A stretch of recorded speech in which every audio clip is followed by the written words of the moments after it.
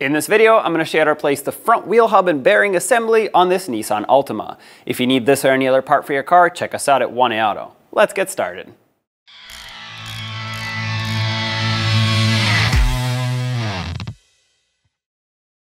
If your vehicle has hubcaps, remove those first.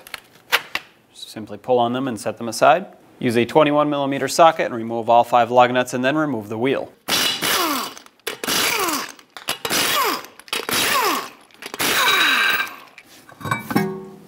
Use a 22mm socket to remove the 2 bolts that hold the caliper and bracket assembly onto the knuckle.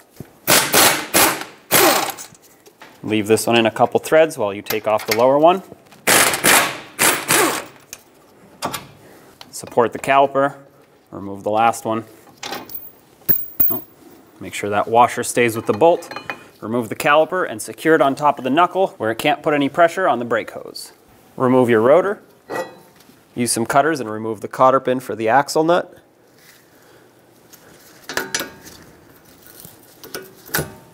Do not reuse this, so we're going to discard it. We're going to use a new one. Remove this piece. Now use a 32mm axle nut socket and remove the axle nut. If you don't have a power tool to do this, you can put a pry bar between the studs that'll hold the hub from spinning, and then you can break this free with a breaker bar. Make sure the axle pushes through.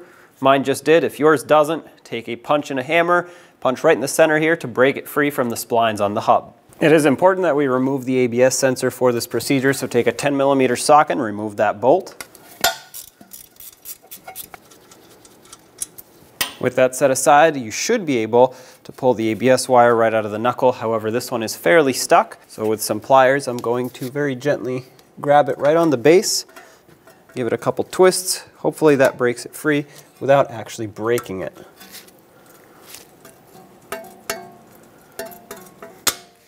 I like to spray a little bit of rust penetrant all over. Hopefully it gets inside there and breaks free the rust a little bit. With a flat blade screwdriver, I'm going to try and get right on the base of it, tap it in. This should put some outward pressure on it. Oh, it's coming out. There we go. What you can do at this point, if it doesn't pop out, is leave the screwdriver in, but continue twisting it with the pliers.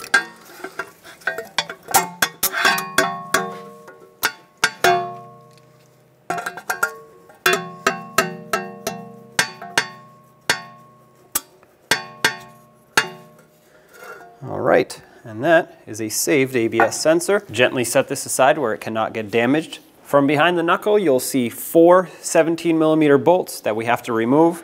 They basically make a square pattern. I'm going to try and get a swivel socket in here and remove all 4. Does not matter which one you start with.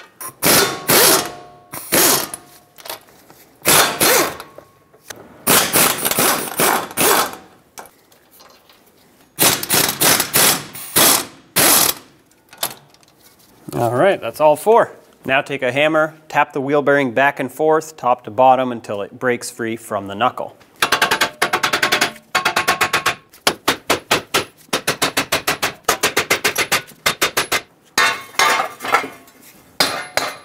Remove it. Here's the backing shield. I'm going to take this off as well. And now we have all of this to clean up. And actually, this ring here is also part of the wheel bearing. Got stuck in there. So we're going to have to remove that as well.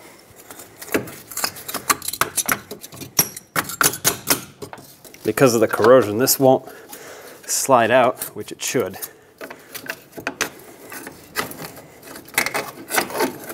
There it is. Okay. Now we can push the axle aside, take a wire wheel, and do a lot of cleaning here. We need to get rid of all that corrosion.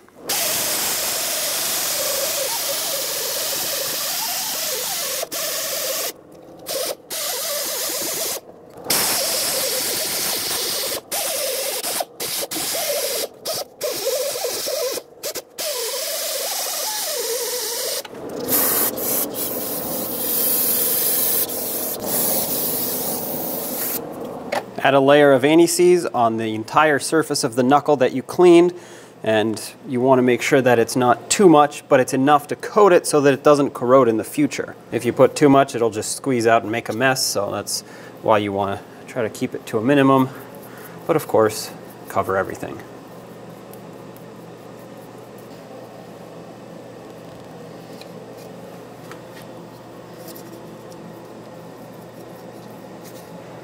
I'm also going to add a little bit to the splines of the axle. This is to prevent it from seizing in the future. I know it wasn't seized this time, but that doesn't mean that in the future, when the wheel bearing needs to be removed again for whatever reason, it will not seize again. So this is just a little bit of future proofing. Don't put any on the threads though, just on the splines. On the back of the wheel bearing, you'll notice 3 cutouts for the ABS sensor. When you put it on, make sure that one of the cutouts faces towards the ABS hole. And of course, don't forget to put on your backing shield. Give this a couple twists to line it up with the axle. Clamp this all together. All right, now that's on, but of course, don't let it go for too long because it's not bolted on yet, so let's do that next. Let's start in all the bolts. That top one is started in. Try to start in the other one. They're pretty difficult to reach. If you push the axle out, it might help. And you might also have to turn the wheel bearing a little bit on the knuckle to get the threads to line up. Once you have them all started, snug them up in a cross pattern.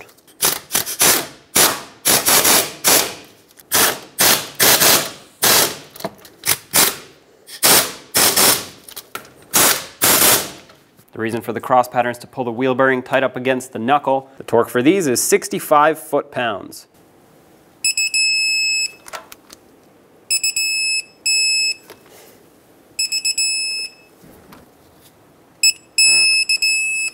All right, that's all of them at 65 foot-pounds. Double check them if you want. I also put a little bit of grease on the half of the sensor that is closest to the wire, not on the tip. Slide that in, start in the mounting bolt. With it started, snug it up, and this is a very small bolt, so once it bottoms out, which is here, about 1/8 of a turn at most, is plenty tight for this. Make sure it's fully seated, and once it's tight, you're good to go. Thread the axle nut back on, bottom it out, and then we'll torque it to 135 foot-pounds. To prevent the hub from spinning, I'm going to put a pry bar right between the lug studs. I'm going to face it down so that as this wants to spin, it's going to stop it. Once again, 135 foot-pounds. All right, that's it right there. Reinstall this cap and make sure that the slots line up with the cotter pin hole. If they don't, just put it on another spline and that should do the trick. Install a new cotter pin. I'm going to use my cutters to bend it over and lock it in.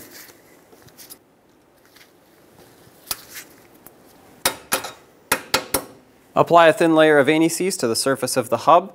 You want to make sure it doesn't rust in the future. Even though it's clean now, that doesn't mean it's going to stay like this forever.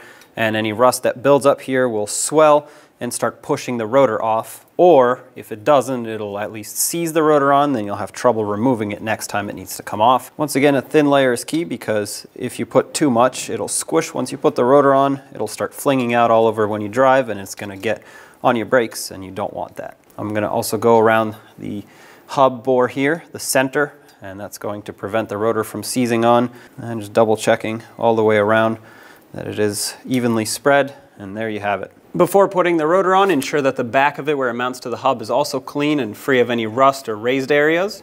Slide it over the hub. And to hold it in place, I'm going to use an old axle nut with a lug nut just to hold it flush while we work. Anything that gets behind it will prevent it from sitting flat, and if you clamp it on there with the wheel and everything, it's going to be slightly off. That'll result in a brake pulsation. Now take the caliper and slide it back over the rotor and line up the 2 bolts that hold it on.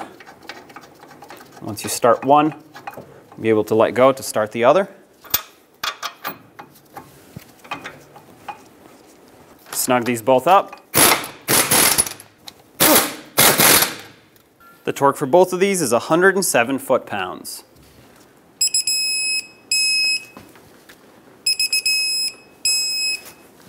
Now let's put the wheel on. Let's get the wheel back on. Start on all 5 lug nuts, bottom them out in a cross pattern, Also in a cross pattern, torque them to 83 foot-pounds.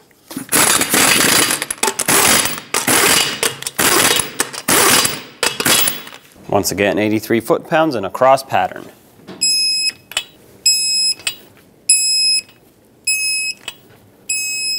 Double check them if you want. If your vehicle had hubcaps, make sure you put them on correctly, and that is with the cutout here on the valve stem, otherwise it's not going to go over. Line that up and press these on. At this point, take it for a road test. I hope you enjoyed this video and you found it helpful. If you have anything to add, leave it in the comment section below. And as always, don't forget to check us out at 1A Auto for any car parts that you might need. Don't forget to subscribe and ring that bell so you can stay up to date with all of our latest content. Thanks for watching.